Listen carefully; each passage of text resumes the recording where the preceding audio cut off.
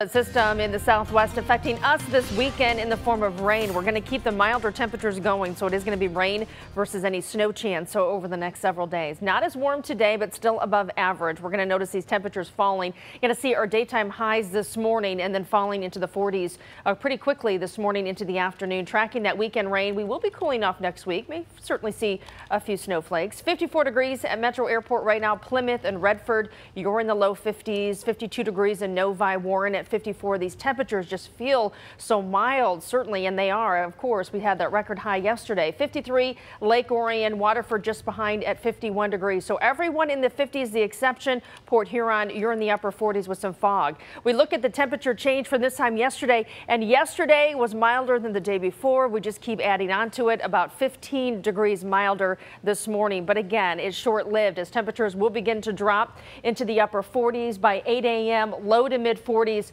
for the afternoon. So you're going to feel the noticeable change certainly this afternoon as the cold front slides through. It comes through virtually unnoticed as far as bringing us any rainfall, maybe a little bit of drizzle in a couple of spots, but otherwise it does look like it's going to come through dry. And I talked about the southwest gathering that moisture moving in for us. It'll equal a Sunday soaker. So we are looking at rain showers coming in late Saturday night into Sunday. Here's our hour-by-hour forecast. Clouds gradually decrease as we go through the day today. So some afternoon sunshine. It may be late in the day, but we will see a partly cloudy sky.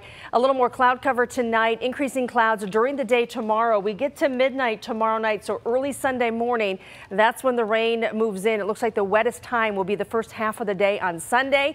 This comes through. It looks like we may get a little dry time in the afternoon, redeveloping showers Sunday night, and then Monday colder air mixing with snow showers. Temperatures today, we're already seeing our daytime highs, so falling into the 40s by the afternoon with a west wind.